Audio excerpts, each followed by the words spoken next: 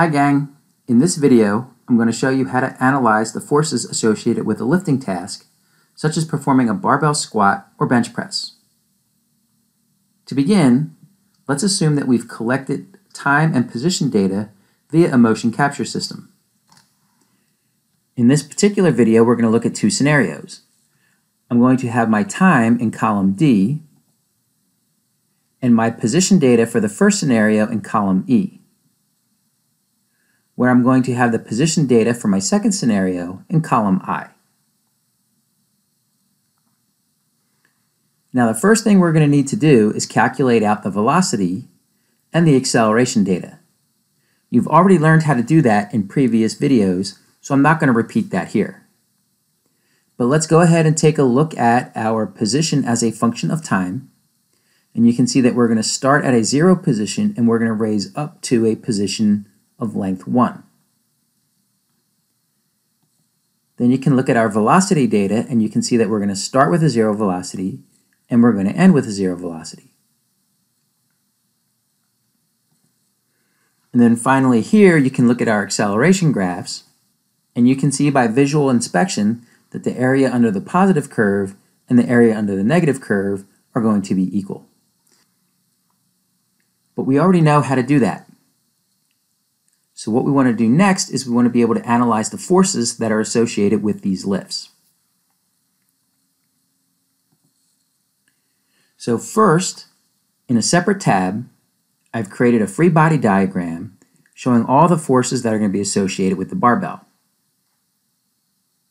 I've then listed my relevant equations over here in column H. The first relevant equation is going to be the force due to gravity, so let's calculate that. So I return to my lifting data, and I'm going to create in column M here my force due to gravity.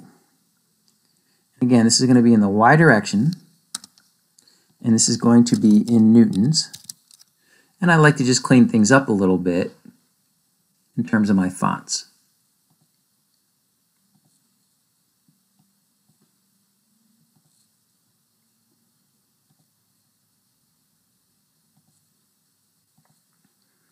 Now recall that the force due to gravity is going to be equal to the mass times the acceleration due to gravity.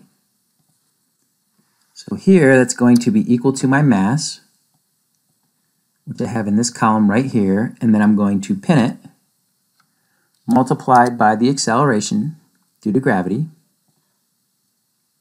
And again, I'm going to pin it, I'm going to hit enter, and I'm going to take this all the way down.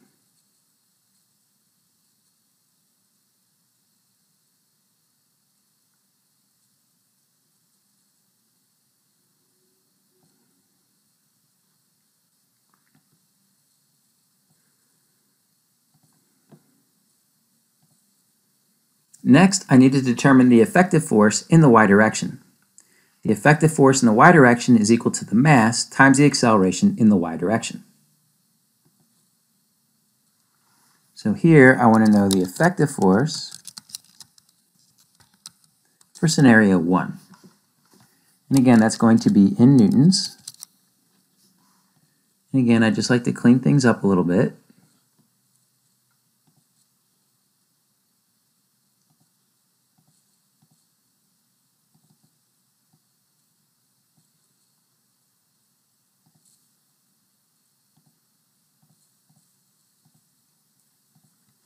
And we said that this was going to be equal to the mass. And I'm going to want to pin that. And then I'm going to multiply that by the acceleration in the y direction for scenario 1, which we've previously calculated. And because that value is going to be changing, I do not want to pin that value. So I take this and I'm going to bring it all the way down.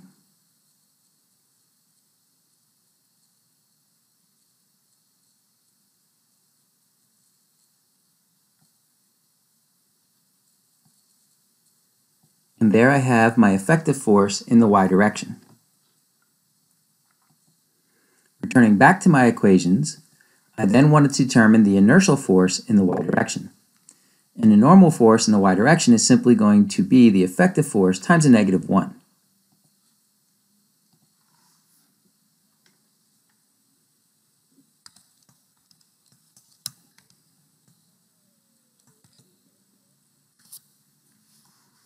And again, this is going to be in newtons. I'm going to take this and I'm just going to clean things up a little bit.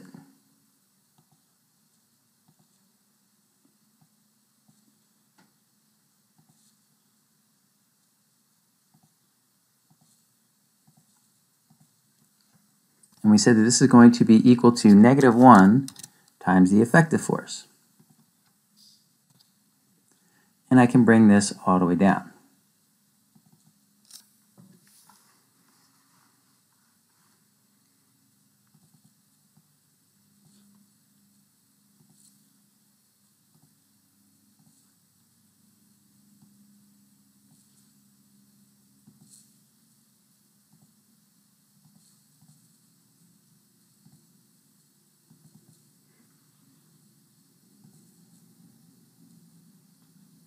Next, I need to determine the force that your body needs to produce on the barbell.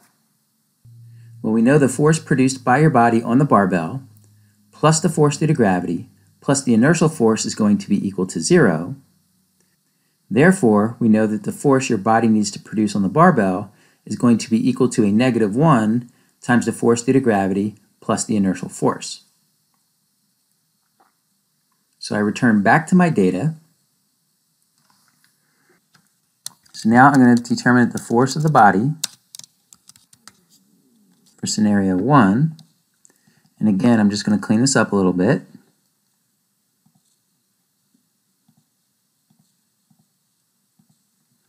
Is going to be equal to a negative 1 times the force due to gravity plus the inertial force.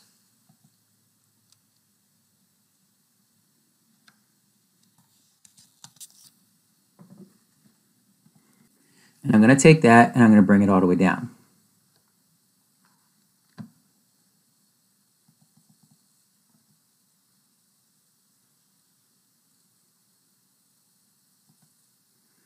Next, I'm going to determine the power of the force that your body is producing on the barbell. And the power that the force of your body is producing on the barbell is going to be equal to the force that your body is producing on the barbell times the velocity of the barbell.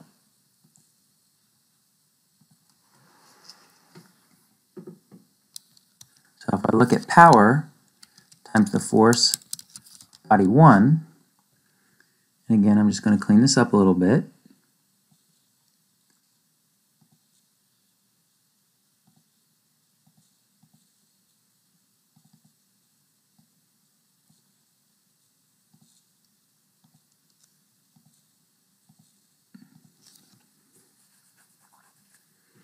Is going to be equal to the force of body 1 times the velocity for our first scenario.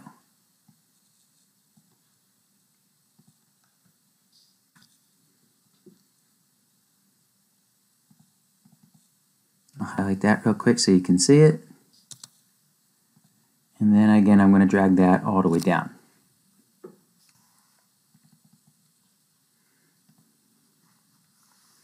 Finally, I want to determine the work of the force of body 1.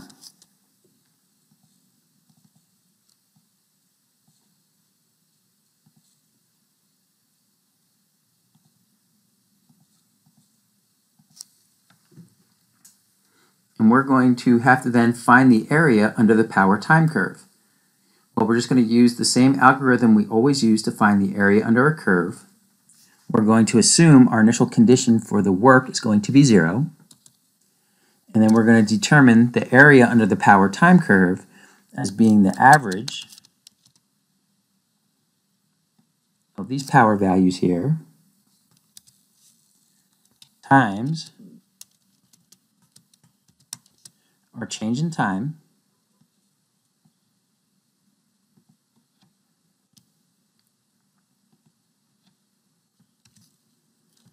and then we have to add back in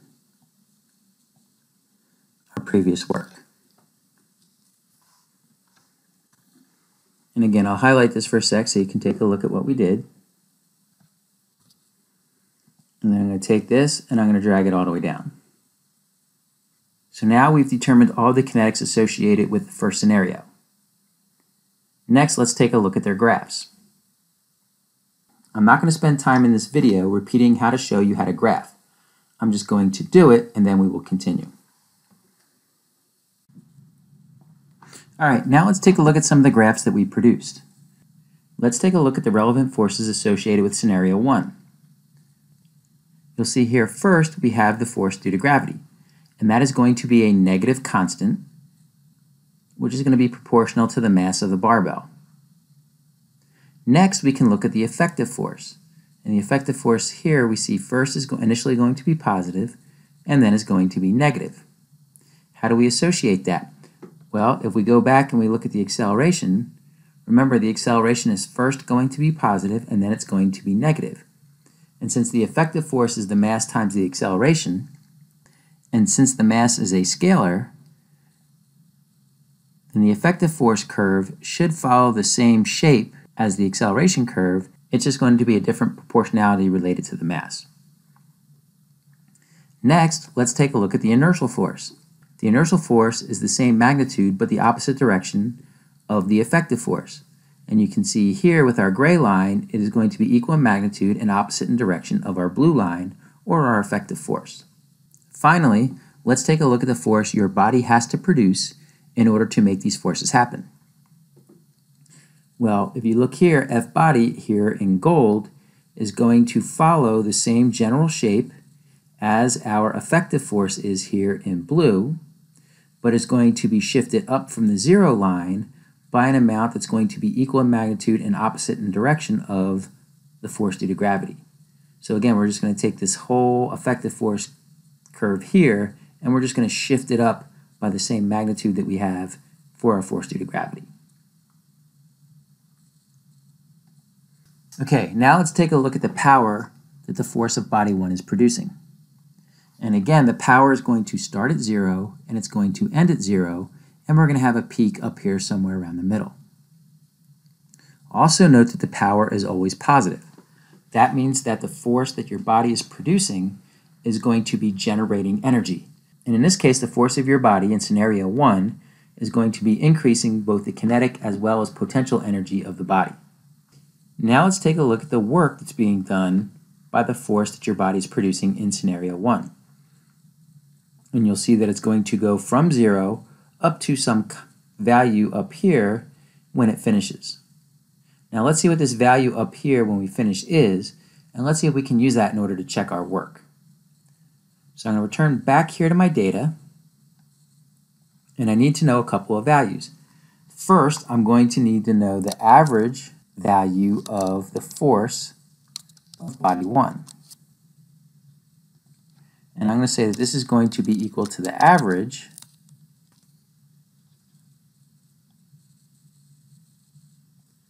of the force of body 1.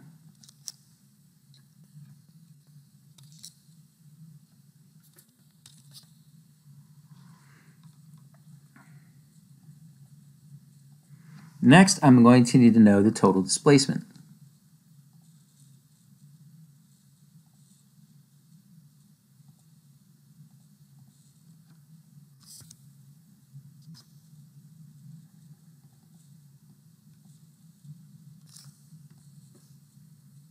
And again, right here, I'm just kind of cleaning things up a little bit. And I'm going to say that this is going to be equal to my final position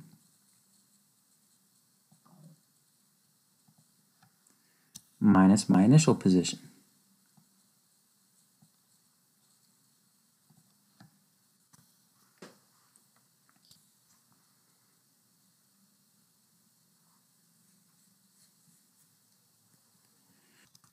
Now I can determine the work that's going to be performed by the average force of body 1. And that's simply going to be equal to the force multiplied by the displacement.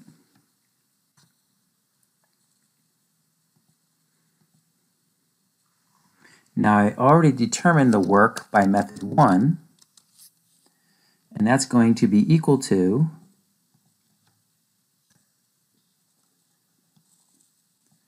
this final value here in S3 minus the initial value in my S column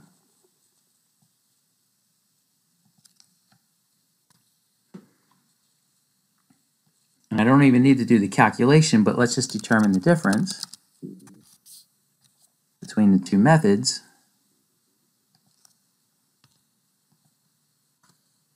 And we see that that's essentially a zero number here, which gives me some confidence that I've done the work correctly.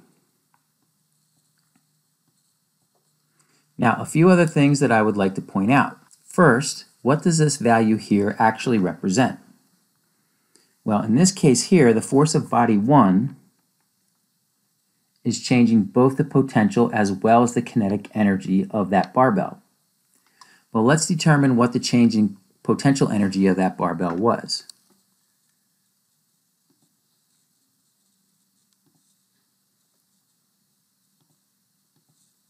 So that change in potential energy is going to be equal to the mass times the acceleration due to gravity times the initial position minus the mass times the acceleration due to gravity times my final position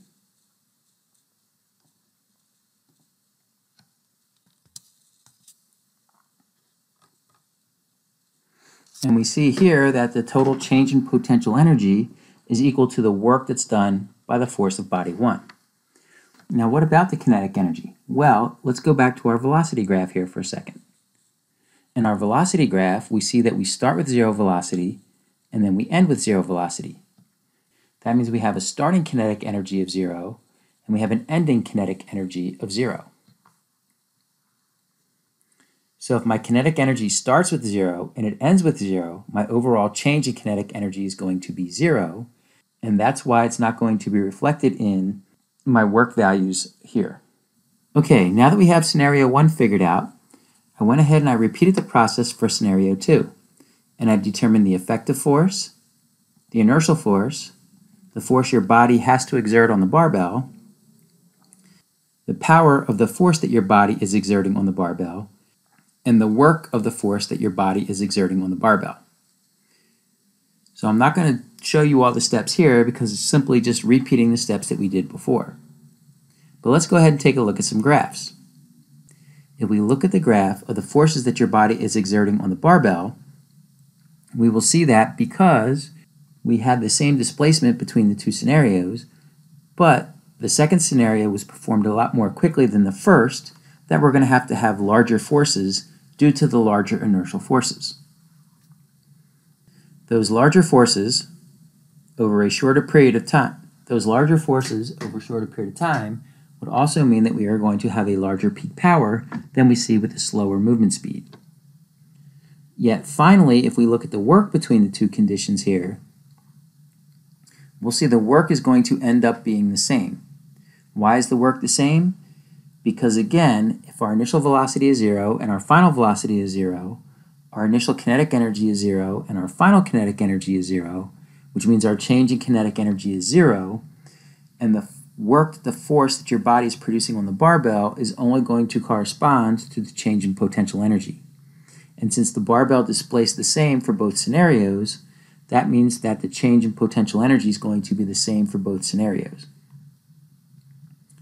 But because in scenario 2 that work was performed more quickly, you'll see that we are going to have a steeper slope on the work time curve, and that corresponds to the larger power. And there you have it. That's how we're going to analyze the forces for this class.